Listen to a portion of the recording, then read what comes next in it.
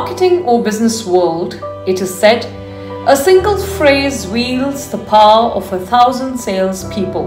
Now, this very power is such that it can turn the most rational customers to have two minds in their brain.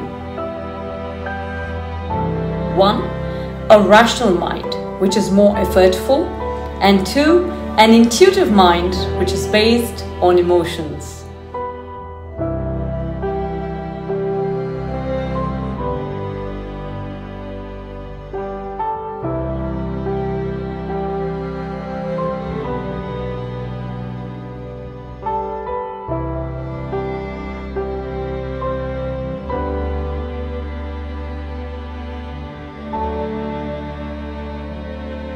For most of us, the very moment we hear the term free, it at once holds us captive and allures us in no time.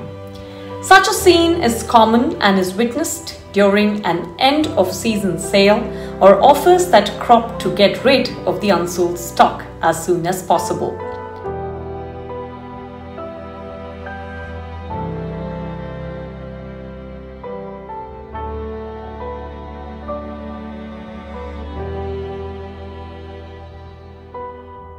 But the real question here is, do we really understand that there exists a covert or a hidden motive behind this? Or is it something that is objectively genuine? Although in a theoretical sense, many of us would have heard this time and again, that nothing comes gratis or free. Everything is guised and doesn't actually seem the way we perceive or see things to be.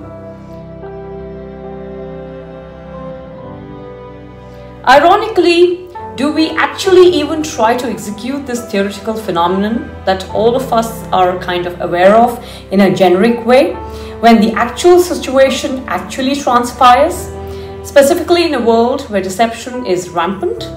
Unfortunately, the hypnotic power of free is quite invincible and strong to make many slip into this abyss.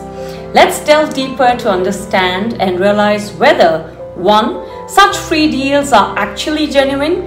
2. Whether such free deals are even worth it. 3. Can such deals, offers and promotions even be flat out deceptive? And 4. Whether such offers influence the decision-making processes and purchasing choices of customers, and if they do, by what degree do they get influenced by? You will get the pivotal answers to all of these questions right here on this episode of the Shady Economics of Buy One Get One Deals, only on Dr. D's Econet.